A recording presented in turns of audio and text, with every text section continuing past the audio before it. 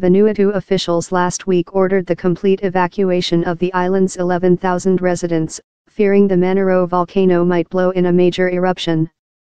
But Brad Scott, a New Zealand volcanologist who is helping in Vanuatu, said the volcano had stabilized over the last few days. He said lava is continuing to erupt from Manaro but is no longer interacting with water as it was in the volcano's earlier and more explosive stage. Government spokesman Hilaire Buell said the latest scientific information it had received was that the volcano was stable and no longer a threat. But he said government ministers would need to meet and agree to lift the evacuation order before the exodus would be stopped or reversed. He said ferries and commercial ships were helping move people from the island and most should have left by Monday.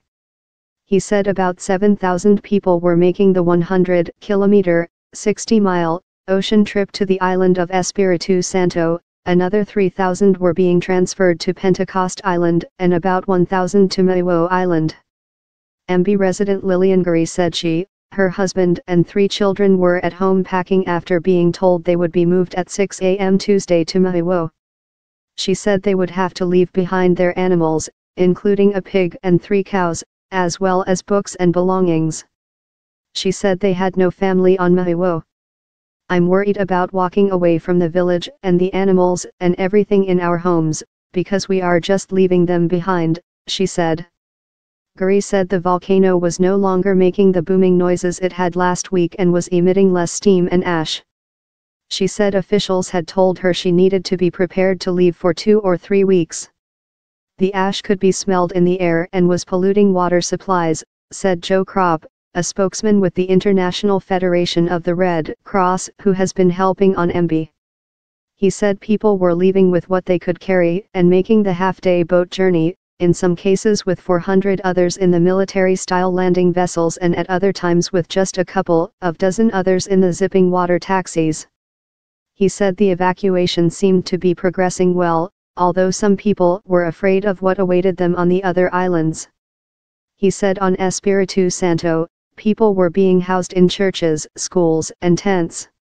Their main fear is they won't be able to return home, he said.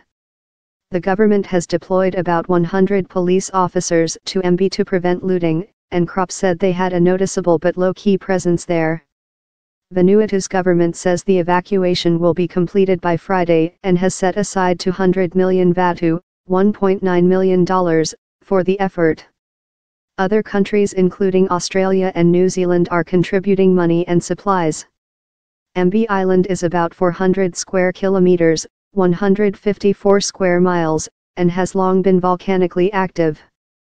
A previous eruption in 2005 forced about 3,300 residents to temporarily leave their homes and relocate elsewhere on the island.